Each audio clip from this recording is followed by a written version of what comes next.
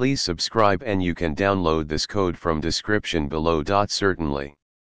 Copying an AutoCAD block from one file to another using Python can be accomplished using the comtypes library, which allows you to interact with AutoCAD through its COM API. In this tutorial, I'll guide you through the steps, and provide a simple code example. Make sure you have the comtypes library installed. If you haven't installed it yet, you can do so using the following command. Remember to replace your block name, source_file.dwg, and destination_file.dwg with your actual block name, source file path, and destination file path. This example assumes that AutoCAD is already open and running when you execute the script. Adjust the script accordingly if AutoCAD needs to be started within the script. ChatGPT. Certainly.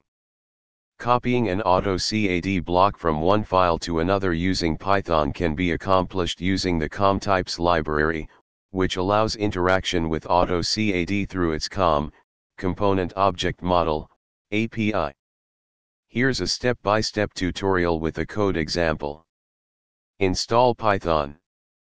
Make sure you have Python installed on your system. You can download and install Python from the official Python website. Install comtypes. Install the comtypes library using pip. Open your terminal or command prompt and run. AutoCAD installed. Ensure that AutoCAD is installed on your machine.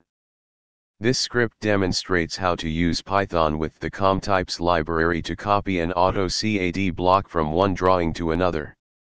Adjust the file paths, block name, and insertion point based on your specific needs. ChatGPT.